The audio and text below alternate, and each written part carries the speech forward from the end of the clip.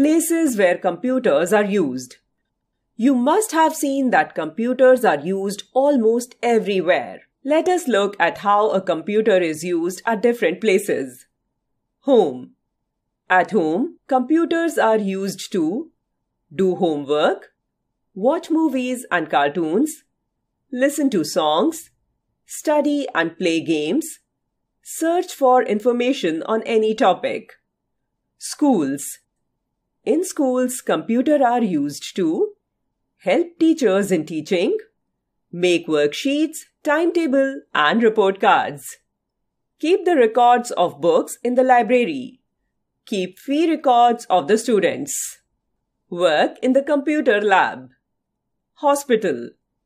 In hospitals, computers are used to treat patients and keep their records. Prepare medical reports. Research about diseases. Research and find new medicines. Offices. In offices, computers are used to type letters and documents, send and receive messages and emails, keep record of employees. Banks. In banks, computers are used to keep details of bank accounts, deposit money in the customer's account, take out money from an ATM. Airports and railway stations.